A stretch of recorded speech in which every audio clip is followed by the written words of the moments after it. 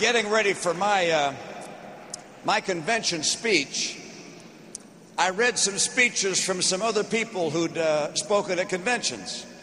I actually also read the inaugural speech of some of our great presidents and heroes in my life. And one of the speeches I read was the convention speech of Barack Obama. He was not one of the ones that I wanted to draw from, except I could not resist a couple of things he said, because he made a lot of promises.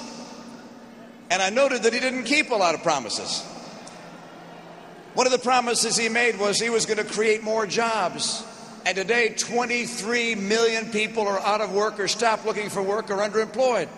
Let me tell you, if you have a coach that's 0 and 23 million, you say it's time to get a new coach.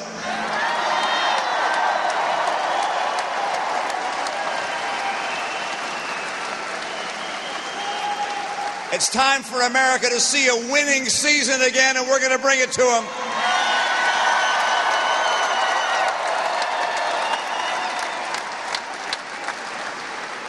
Now, he famously said that he was going to slow the rise of the oceans, and he was going to heal the planet.